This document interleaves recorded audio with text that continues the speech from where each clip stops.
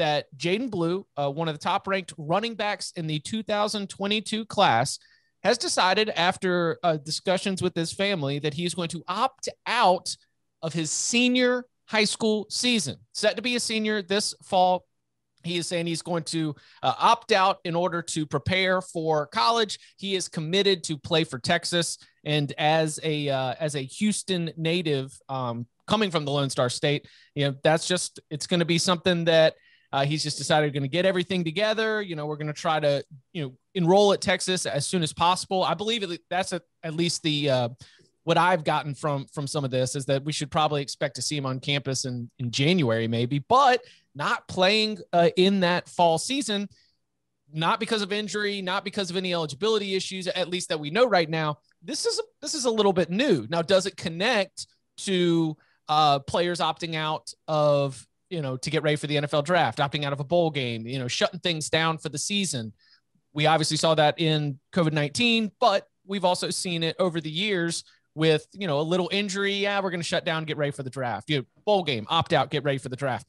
So a high schooler opting out of a senior high school season to get ready to play for the Longhorns. From the there's the Jaydon Blue's position. There's the Texas Longhorns. Like, if you're Steve Sarkisian, what do you think about it? I don't know. There's a lot of ways to jump into this, and I'm curious to see how y'all are feeling about what seems to be a little bit of a novel. Again, I think it's novel because it's not by injury, it's not by eligibility, right? Like, this is a personal decision to just shut it down and not play a senior year of high school. How are y'all feeling about it? I hate it. I hate it. I'll jump out there. I can't stand this. This, to me, is everything that's wrong with our society. And you should see this trend taking place over time when we've seen players opt out of bowl games, right? Meaningless bowl games. And we see players opt out of season. But those are kind of interesting because there's millions of dollars at stake. And you're going to, why would you play in a meaningless bowl game? Last year was COVID, so he kind of understood. So it was really hard to criticize a Jamar Chase. Like, what's he got left to prove? And he's, could get COVID, and we didn't really know what could happen. So it was hard to criticize it. But yet in all of it, there has been this massive push. And I would say it probably got the loudest with Leonard Fournette was, why would he even play college anymore? Why would he even play? He's going to be a millionaire, so he should just skip and just start going there. And I think we will see more players take that route. But I've always kind of been worried that we would see this mindset creep into the lower levels. Transferring. We see players transfer in college. Guess where else they transfer? High school. They hop from high school to high school. And now you've got a player who has seen this mentality creep in, and he's thinking, why would I play high school? I don't need to do anything more. I don't need to accomplish anything more. I've got my goal. I'm going to go play at Texas. I'm just going to bounce on my teammates and the team that I started. And I would say it would come with significant word of caution to Steve Sarkisian by saying, what if he balls out his freshman year? What do you think he's going to do? He's going to bounce for the NFL. And he might wait out 2 years because everybody would say, why does he not getting paid? Just wait to go to the NFL.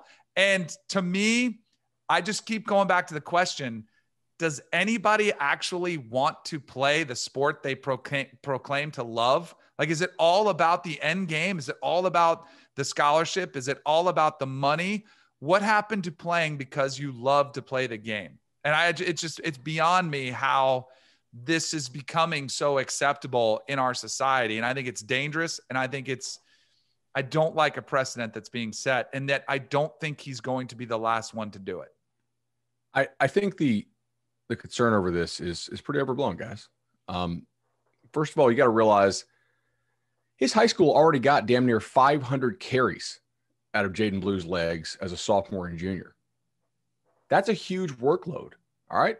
You wanted Jaydon Blue, you got about a whole high school career's worth of them in 2 years. That's a ton of carries. And you could tell me, hey, like, he's a 5-star type back. He's going to run out of bounds. Like he's not getting crushed by his other high schoolers. To me, this is just like a pitcher in baseball. If you've proven what you can do, if you go out there and you throw 97 in the summer showcase circuit, right? You go to Perfect Game or whatever, and you're popping 96, 97 on the gun as like a lefty. Your dad is probably telling your high school baseball coach, hey, man, he'll throw 30 innings this year. That's it, right? we're going to throw just enough to show he's healthy, and that's all. You know, there's a number of bullets in that arm. You know, specifically with the running back position, there are a limited number of bullets in those legs. And everyone's like, oh, this is going to become a huge epidemic of guys doing this. Not really. Not to me. I don't see hardly any kids who are that proven at that level following their junior year in high school. He's a very select, special player who has been, run like crazy by his high school team. I mean, guys, almost 500 carries in 2 years. That's a ton of work on those legs. I don't think this is going to become a real commonplace thing. And, Danny asks, is it all about the money? I don't know if it's all about the money, but for a lot of these kids, who don't come from privileged backgrounds, like their earning capability far exceeds the earning capability of a lot of their other family members. Like this is a chance for them to level up, not just themselves, but, a lot of their families. And so I don't think it's that bad of a decision in this specific case for this specific position, given his talent, how much he's proven, and the workload they've put on him. I don't like it either. That said, get him, Tom. Come on, Danny. Hold on. That said, I'm not worried about it becoming a huge thing. I'm fine with the kid doing it. Like I get it, but I don't like it. I don't like players. You don't get better by not playing. Put it that way. Like if you want to be a great football player, the best way to do that is not, I'm going to sit out and rest my legs. It's not, if I want to be the best pitcher, it's not, I'm not going to throw and rest because I've only got so many bullets in my arm. Because, we get into a whole talk of, is it the amount of pitches you're throwing or is it the pitches you're throwing that lead to your arm problems? Anyways, but so I don't like it. I do think that he won't be the last. I don't think it's going to become an epidemic, but I won't be surprised at all if we start seeing more players doing this. And frankly, if I'm a coach and I've got a kid committed to me and he opts out, like Danny said, that's kind of like, that's a little bit of a red flag in the back of my mind. It's like, it's not like I'm not going to take him because he's still a great talent and I want him on my team. He's going to help my team. And especially now, maybe in the transfer portal age, I'm not really counting on having anybody for more than a year, especially if they're highly rated. If they don't play right away, they're probably going soon as it is.